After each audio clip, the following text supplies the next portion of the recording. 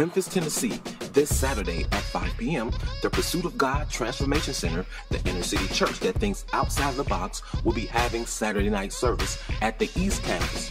This service has been designed with you in mind, with passionate worship, prevailing prayers, and a powerful word.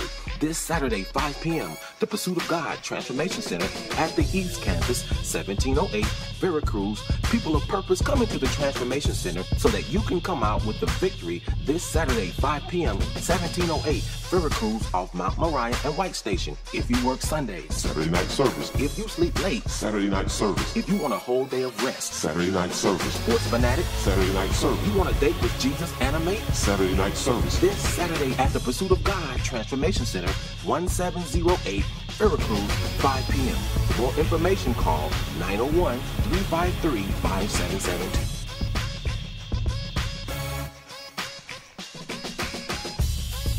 Saturday night. Hey, I'm Pastor Floyd, the Pursuit of God Church right here in Memphis, Tennessee. One church, two locations. I simply want to let you know that we are humble and grateful that you would take the time to tune into our telecast today. Our prayer, and I sincerely mean, we have been praying that this telecast will be enlightening to you, that it will be inspiring, encouraging, that you will hear, feel, or see something in this telecast that will cause a transformation to come in your life. Listen, we are known as the Transformation Center. We want you to do two things. We want you to grab a pen and paper so that you can take some notes and use this information that we're sharing with you today. And if you like it, if you enjoy it, if you're sensing some value in this, I personally want to invite you out to be my special guest here at the Pursuit of God Church. So get ready, get your expectations high, because I truly believe that there is a word from the Lord that's coming through me specifically for you today. God bless you. I want to begin to talk to you today how important it is for us to stay focused in faith. Somebody said focus. In faith. And it's amazing that I've gone to a lot of other churches. You know, co-pastor and I are known for marriage and vision, but I can't remember the last time I really taught on vision at the Pursuit of God Church. And so we went up and did the vision conference at Pastor Rhonda's church, and to quote her, she said it changed the dynamics of her church. Well, I want to change the dynamics of my church too. Or the church that I pastor. You know, it ain't my church, but y'all know what I'm saying. I want to change the dynamic of this church. Amen. I don't want to be just a blessing to others and not be a blessing to the local house that the Lord has given me stewardship over. So I want you to turn to 1 Corinthians 13 and 13. Now, one of the anointings that's on this house, Ron, good to see you. Good to see you today, Ron. Bless you, man. Something interesting. You know how sometimes you can't explain what's happening. But Ron, I know you were All-American. Were you McDonald's All-American too? You, the first in Memphis. Wow. The last 10 days, you are the third or fourth McDonald's All-American to be at the Pursuit of God Church. Now, I don't know exactly, because Elliot Perry was at the church Tuesday. Will Barton come to church. And I don't know if Tyreek Black was an All-American, but he might have been McDonald's All, but I don't understand it, but it is something specialized, because that's a unique.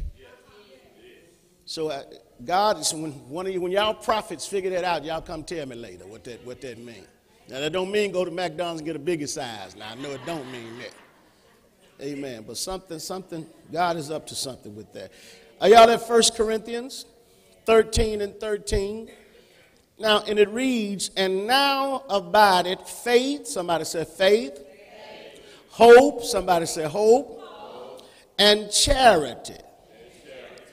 These three. But the greatest, somebody said the greatest. The greatest is charity. Now, a lot of people have a problem with that. Matter of fact, I heard Fred Price said charity was not the greatest. He said faith was. I love Fred Price, but I'm going to go with the Bible. Amen. He says that the scripture says, and now abideth faith, hope, charity. these three, but the greatest of these is charity. Now, I want you to begin to look at, compartmentalize these in this way right here. Somebody said faith. Faith is, this is a good place to take notes right here. Faith is my identity in Christ Jesus. Faith is when I have a revelation and an understanding of my DNA, my inheritance, what I am qualified for as a believer, what I'm entitled to, and what I have an endowing power to do, because I recognize who I am, whose I am, why I am, and what I have the ability to do in Christ Jesus. So I have an unshakable, unwavering, doesn't matter what it looked like, after I've done all that I do, I'm still going to stand on the word of God.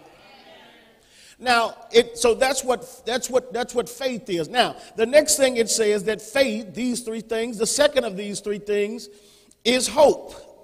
Now, I want to give you a little different perspective. I love to take familiar scriptures that you have and give you a greater revelation on what you already have. So whenever I give you a familiar scripture, don't say, "Oh yeah, Doc, I know that one, Doc. Yeah, I already know that one. Yeah, Doc, no, calm down." Somebody said, there is more. There's more revelation. As smart as you are, and you're so smart. You're so smart. But there's more revelation to be found in that particular word. So first faith is my identity, then hope. Hope is my expectation. Somebody say expectations. Now, here's a revelation that the Lord gave me too, that hope is an expectation of that which is to come from God. Matter of fact, say that hope is an expectation of that which is to come from God. Now, is it safe to say that we can say that hope is vision? If hope is an expectation of things that are to come from God, so I ask you again, is it safe to say that hope is vision? All right, so we know that faith is the substance of things hoped for and the evidence of things not seen. So we understand that faith is my identity. My faith is who I am, whose I am in Christ Jesus. And then it says faith, then hope. Hope is my expectations, or hope is the vision. And then it says charity. What is charity? Charity is not just love, but charity is a love that I'm willing to give for the sake of the success of someone else. Charity is I love God so much, and I love God's people so much, I'm willing to take what my faith has produced and what my expectations is attracting so that I can make something good happen for another. See, listen, you know, we say the confession all the time. God is using someone to use their wealth, their substance, their influence, their power, their ability to make something happen for me that I can't make happen for another. Well, what if you are the you for somebody else? What if you be the one that has to use your wealth, your substance, your power, your influence, your ability to make something good happen for somebody else? Or have you been so selfish that you've only been expecting to receive and not expecting to give? That's not love. That's lust, when you've only positioned yourself that you're trying to figure out what you're going to get out of the situation. Somebody say, I want to be a giver. I want to give and give more abundantly. See, the Bible says, if you give, then it shall be given to you. Good measure, pressed down, shaken together, running over, shall men give into my bosom. We've got to get the revelation that giving is a cycle, hallelujah, that is fueled by my love, my faith, and my expectation in God. That's why the Bible says a threefold cord is not easily broken. Well, what's the three cords? The cords have to be faith, hope, and love. When I'm walking in faith, when I'm walking in love, when I'm walking in hope, the devil ain't got a chance. Let me say that again. When I'm walking in faith, now remember what faith is. When I'm walking in my identity that I know I'm a man of God. Even though I did some things wrong yesterday, I thought about doing some things wrong today, and the Lord is yet still working on me, I'm still a man of God. Somebody need to say that right now. I'm still a man of God. I'm still a woman of God. He's still working on me, but I'm still his. I know who I am in Christ Jesus. Listen, and when you know who you are in Christ Jesus, even when you mess up, you can repent. See, if you don't know who you are in Christ Jesus, when you mess up, you're afraid God gonna throw you away. I'm not disposable to God. Matter of fact, say that I'm not disposable to God. God ain't going to just use me up or get mad at me or look at my dysfunctions and ball me up and throw me away. Hallelujah. God had plans for me. He didn't change the plans because I messed up. I didn't lose my value because they stomped on me, because they spit on me, because they lied on me. I am still precious in the sight of God. Praise the Lord. So if I'm precious in the sight of God, I'm going to be precious in my sight too. I may not be precious in your sight, but me and God are a majority. You're going to get the revelation later. So faith, hope, and love. I got to have faith. I got to have an expectation, an unwavering, unshakable conviction of who I am in Christ Jesus. And I got to have an expectation that in spite of what I see today, in spite of what I experienced yesterday, and in spite of what the prognosticators are talking about tomorrow, I still believe that something good's about to happen. I still believe that all things work together for my good because I love God and because I'm called according to his purpose. If I just hold on, this situation is going to change. Hallelujah. Somebody say it's going to change. Matter of fact, it's already changing. And listen, for some of y'all, it's already changed. You just hadn't got the revelation that a change has come. Shh. See, some of y'all got that Juneteenth spirit. Y'all know about Juneteenth, don't you? That's why you ain't gonna never catch me at no Juneteenth celebration. What that to celebrate? You've been free for a year and a half and you just figured out, I'm mad at somebody. Somebody getting whooped. You mean I've been free for a year and a half and I still been eating chitlins, hog mogs, and having to do what master say? Somebody finna get a whooping. No celebration. It's like find out you've been retarded for a year and a half. Let's celebrate because I've been retarded for You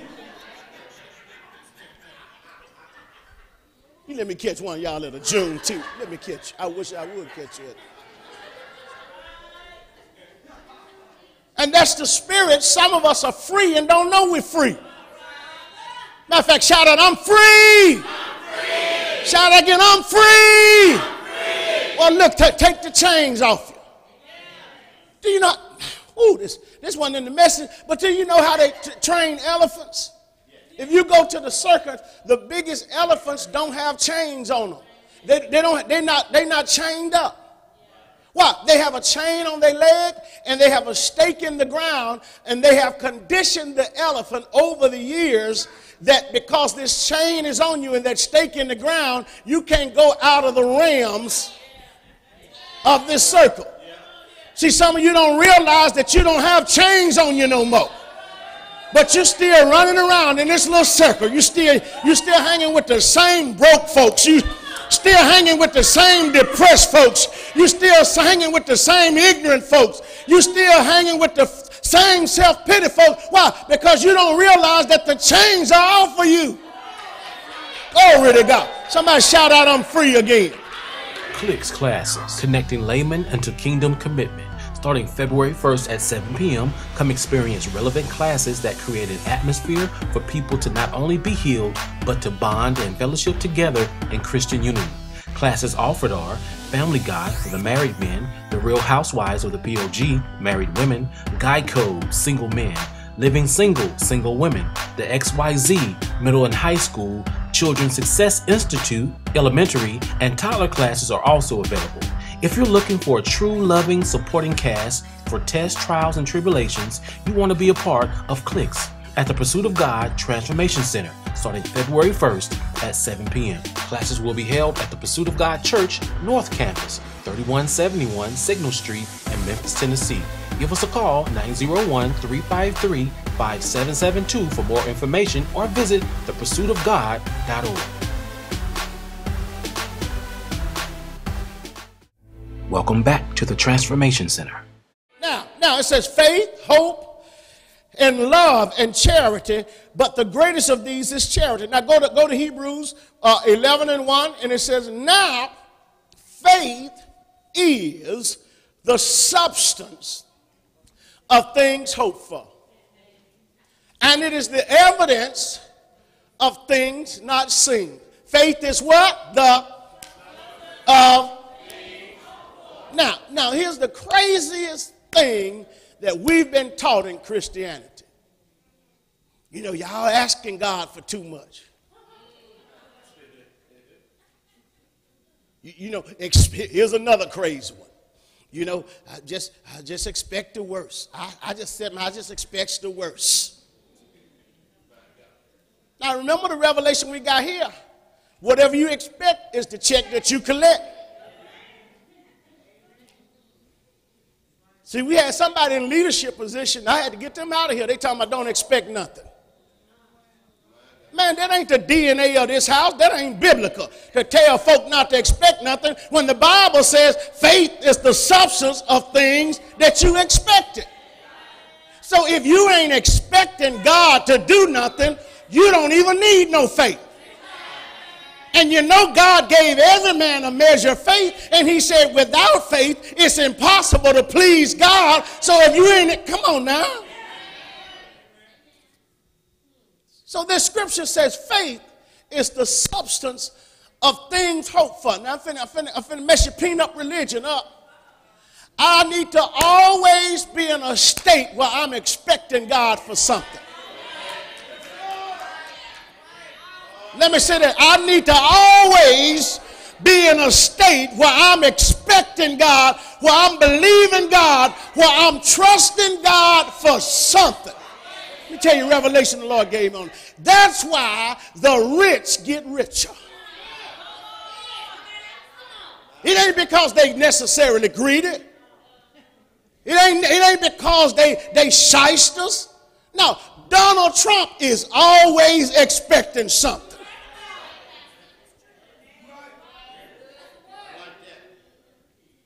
Oprah Winfrey always expecting something. But you done got your, well, you know, I just don't want nothing. That's I don't, you know, God, he the Lord never does anything else for me. He's done enough. Sit up here lying in the church, lying in the church. You already mad because he ain't do something for you this week, but you up there singing and flying. If the Lord, oh, never, and them songs be feeling good too. Never, some of y'all, I said, don't sing, they finna start to crying up in here now. They finna, it's enough. I be doing them ugly cries on them songs. You don't realize the reason you're doing the cry because there's an inward battle going on saying, don't you sing that song. You know you need the Lord to do something for you right now. Baby got a light bill due. Baby need a new pair of shoes. Telephone disconnect. And you up there singing if the Lord don't do anything else for me. The Holy Spirit in you saying, stop that line here on the inside. You stop that line. Just stop that line.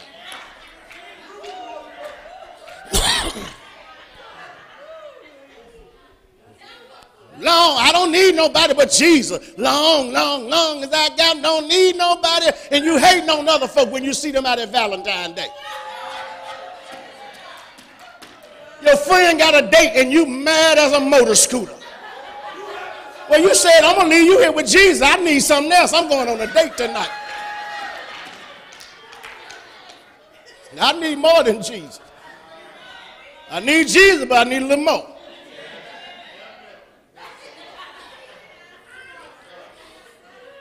Now, faith is the substance of things hoped for. So that means that faith is the substance of that which I'm expecting. That means faith is the substance of the vision that I have. We don't walk by sight, but listen, we walk by envision. What's envision? The vision that was blown on me through the word of God that's on the inside of me. Somebody say, I don't walk by sight, I walk by invisible. Glory to God. I ain't walking by what I see out there. I'm walking by what he said and I see on the inside of me. That's why, listen, you won't be stressed and get high blood pressure and go crazy by what you see out there, because there's something, the kingdom of God is within.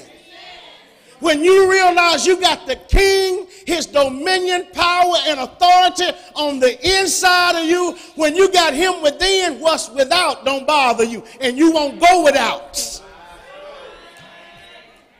because of what you have within. See, the only reason you're going without because you ain't got within. When you get him within, you will not go without any good thing. You will not lack any good thing. I know it's hard for you to believe this. This ain't what Big Mama and them taught you. This ain't what Reverend Sloopfoot and them taught you. They taught you to get on the moan and mention moan. Sometimes I can't say a word, I just got to moan.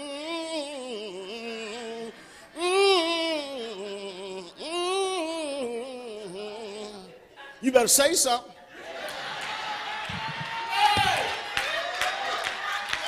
Tell your neighbor, you better say something.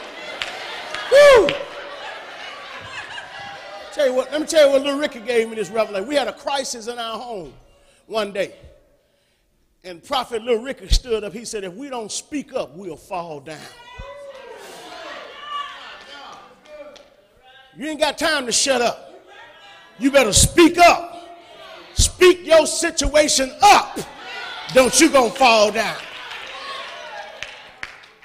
Glory to God. Now listen. It says faith is the substance of things hoped for and the evidence of things not seen. Listen to this. For by it, what? By faith and expectation. By faith and hope. By faith and vision, the elders obtained a good report. What did they do? The elders, they did what? If they obtained, that means they didn't have. I said if they obtained, that means they didn't always have it. That means, so don't you get mad when somebody get tell you about, well, you know, sister such she used to do. But she in faith now. She has why? Because she got in faith and expectation. And if God is no respecter of person, if mother such and such, who used to be a hoochie mama, can obtain then so can I. If deacon pimp player can obtain then so can I. If such and such, who's a third generational welfare recipient, but now is a business owner, can obtain then. Why? Because God is not a respecter of persons, but he's a respecter of principles. And if I apply the principles, it doesn't matter if I'm fat, black, and ugly, tall, bald, and can't squall. It doesn't matter. If I apply the principles gonna work. Somebody said the principles are not prejudice.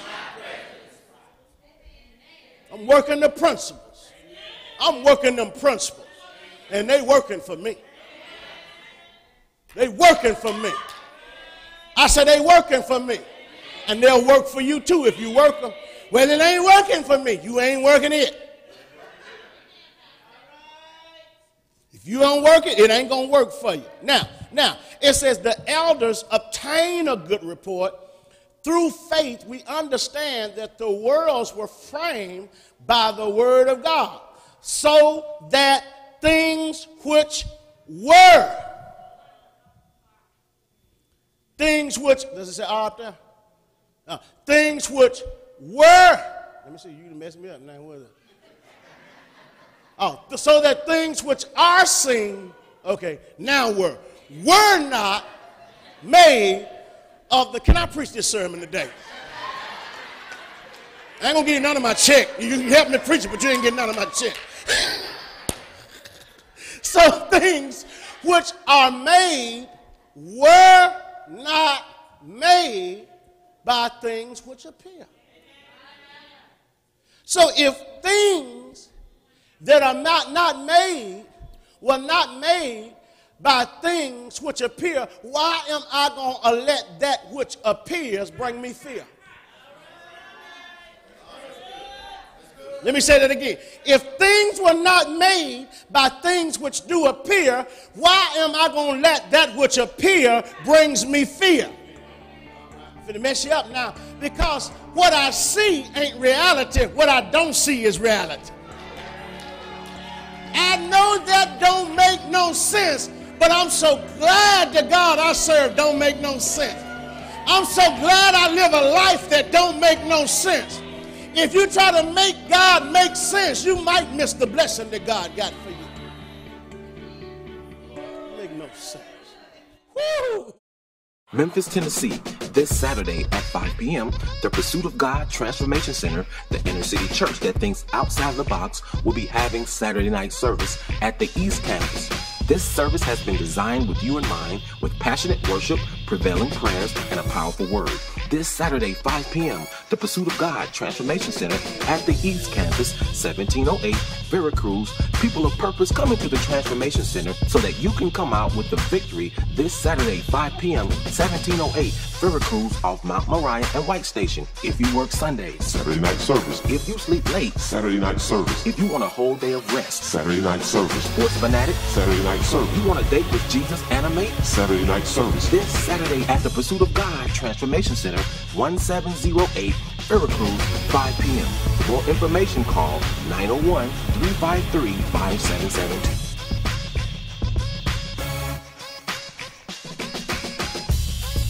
Saturday night.